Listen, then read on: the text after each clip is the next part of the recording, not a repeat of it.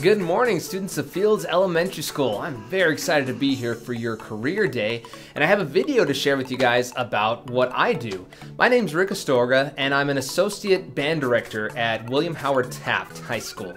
I am also the percussion instructor here at Taft as well, so I have two things. I do band and I do percussion, and it's just a lot of fun. I can't wait to tell you guys all about it.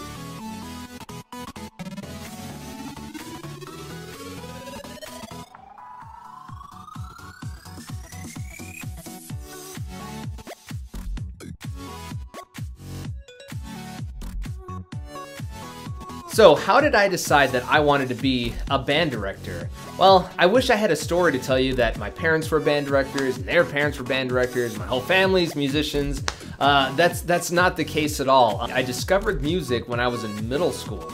So I did a lot of stuff, and I did sports in elementary school. I kind of started doing sports in middle school, but then I kind of found a path into music. I played piano, I played guitar, I even sang a little bit, all just for fun, you know.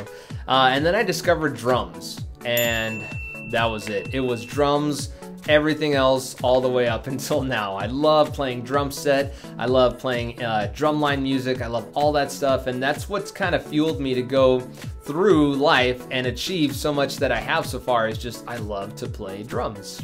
Let's see, I am from San Antonio, born and raised. I went to elementary school at Carlos Kuhn Elementary.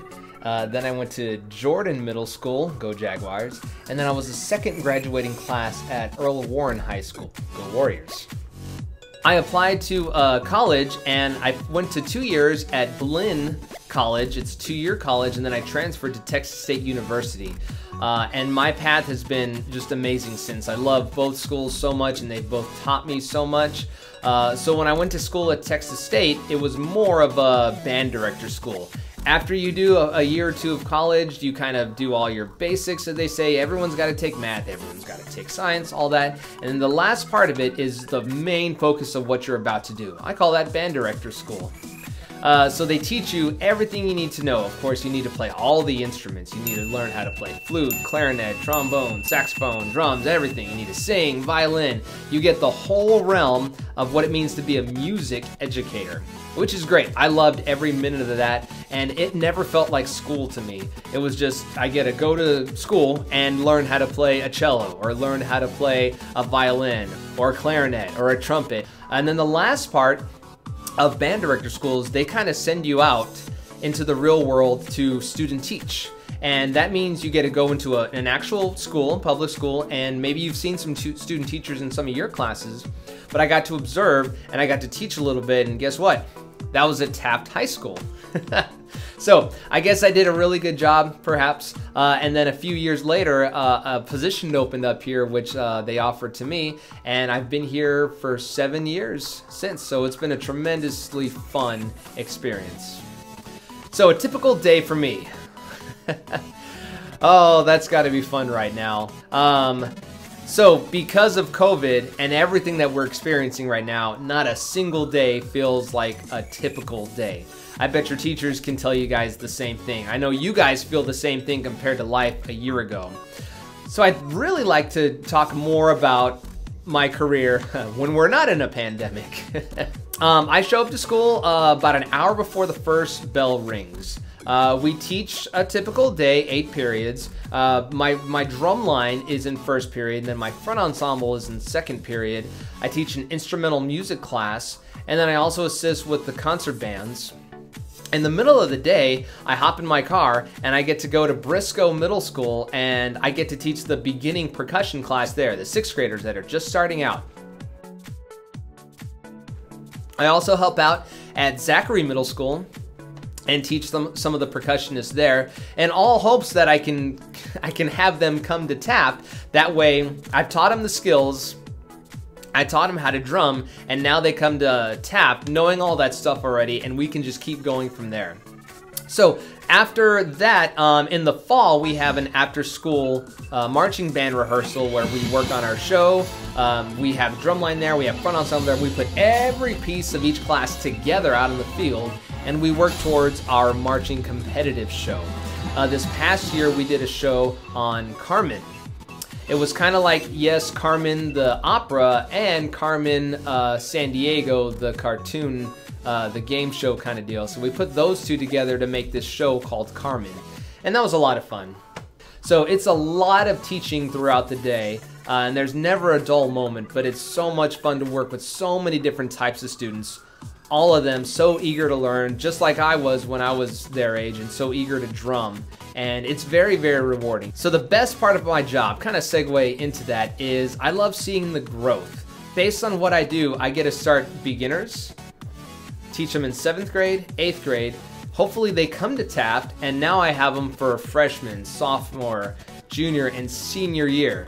So one of the most rewarding things is seeing that growth. It's kind of cool to teach the same student for 7 years. There's a lot of growth that can be made. I just love seeing the kind of person that they develop into, and it's very, very rewarding. Once they graduate, we get a little bit emotional because it's very rewarding, but at the same time, it just happens so fast. Fields Elementary, it may seem slow right now, and I know high school may seem like a lifetime away, but I'm telling you this, blink and you'll miss it. It happens in an instant, and before you know it, you're off to college, or you're off starting your career, you're off starting a family, and it's crazy how fast it goes. So I really try to enjoy and cherish every single day I get to work with these students, and I also set very small goals throughout the day so that there's just so much time to celebrate and reward. And then at the end of the year is just one big celebration. Everyone graduates, we finished all this stuff, we finished our competitions, and it's also very, very rewarding. So the question is, what does it take to be successful? There's no secret answer to that, and I'm sure you already know. You just work hard. You want to know what your goals are, and you want to be able to work towards those goals. I set goals for myself all the time, be it small goals or large goals.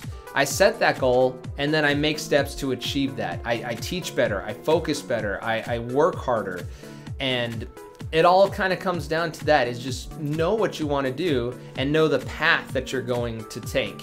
It is going to be a long and slow path, but as long as you notice the progress that you're making, whether you want to make a sports team when you get to middle school, or if you want to get better grades, know what you want to do. Have the end in mind. I'm sure you've heard that before. And then you can kind of pace out how you're going to set each small goal in order to achieve the big goal.